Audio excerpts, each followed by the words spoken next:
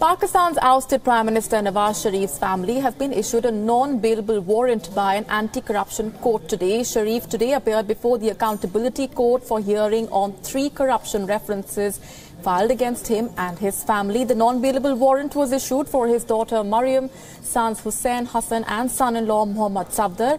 The court postponed the indictment of Sharif on charges of corruption in the Panama Papers scandal. Sharif and his kin have been summoned for the next hearing on October 9th. So far, there is no confirmation as to when the indictment will take place. Sharif's children have been named in the case and are currently in London with their mother, who is diagnosed with cancer and is undergoing treatment. Sharif was removed from office in July following corruption allegations against him and his family members. In Pakistan's 70-year history, he is the 15th Premier to be ousted before completing a full term.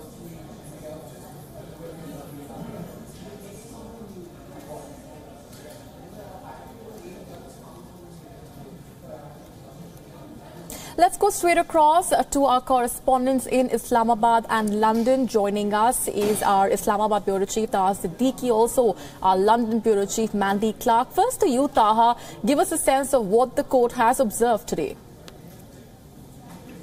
Well, basically, the Prime Minister, former Prime Minister Nawaz Sharif, he presented himself early in the morning at the courts. But because of, he's not the only one who has these charges of references against him for the National Accountability Court.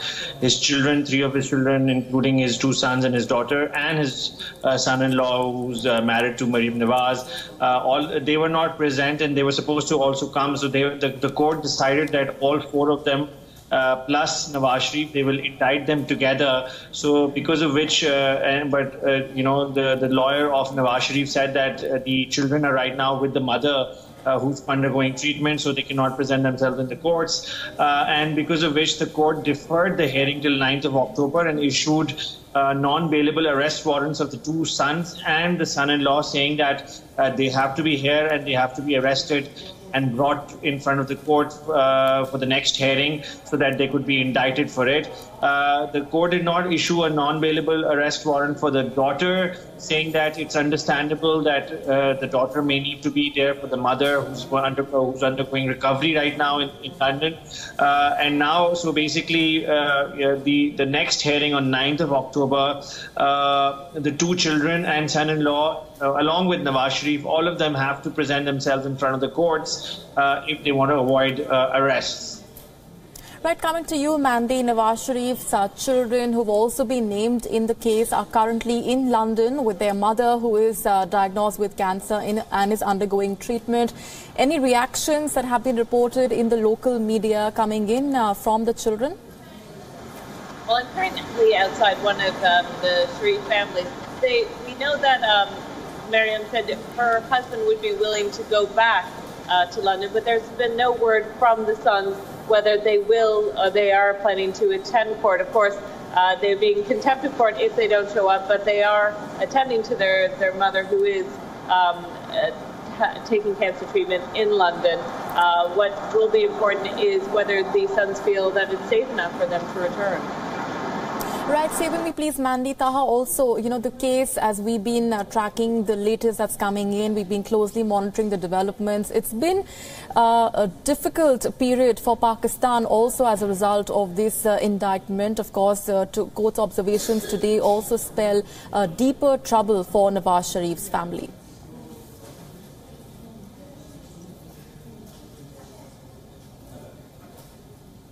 Taha? Yes, can you repeat the question, please?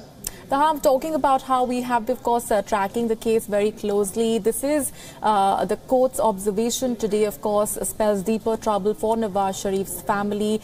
We've seen how this has been a complete period of absolute uncertainty for Pakistan as a result of the Panama Papers scandal, following which Nawaz Sharif was ousted. It's been a period of political uncertainty as well, even after the interim Prime Minister was appointed. The kind of back and forth that's taken place as a result of this case. Definitely. I mean, from what we see, and it is still the ruling party, though the PMLN and the Nawaz Sharif party. They still have a majority in the parliament. They still are enjoying, a parliamentary sort of form of government that they are running, not just in the federation but also in the Punjab province. The brother is running it. So there are goods and the bad in the family, but definitely as far as the Nawaz Sharif's own family is concerned, himself, his 3 children, his son-in-law, they are all under a lot of scrutiny, under a lot of pressure. But despite that, there's some sort of respite that is on the cards right now. For example, the Senate recently just passed a bill which sort of says that Nawaz Sharif can become the party head once again. And in that sense, earlier on when he was disqualified, he had to be removed from the position of being a party head also. But now the Senate has approved a bill where they're saying that anybody, even if disqualified by the court, can still be a party head. And we are getting to know that maybe today or tomorrow he will get to, he will be re-elected as the party head. So he will have that control of the party. The party is pretty much, the political party is pretty much, intact right now. The seats that they have, the majority that they enjoy in the parliament, that's all of them is working in favor of them. But as far as the National Accountability Court is concerned, or the judiciary is concerned, they will have to face a tough challenge up ahead.